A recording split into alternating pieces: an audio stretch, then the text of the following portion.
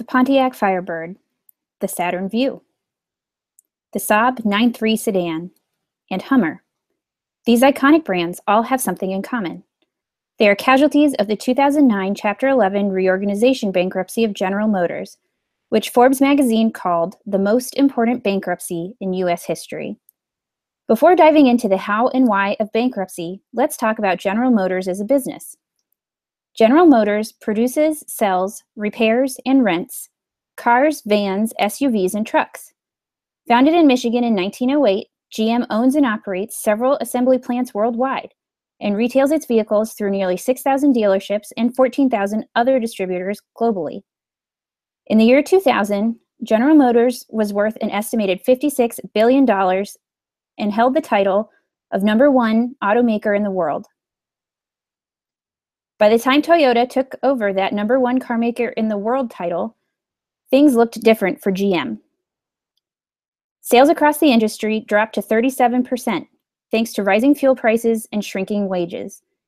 GM suffered more than the average, however, with sales dropping 45%. By the time it filed for bankruptcy in June 2009, General Motors had lost over $50 billion in market capitalization and acquired $54 billion of debt. GM's troubles began after the 9/11 terrorist attacks, when it initiated a cycle of price incentives to address a sales slump. Rebates and 0% financing forced higher sticker prices, which reduced sales and undercut profits.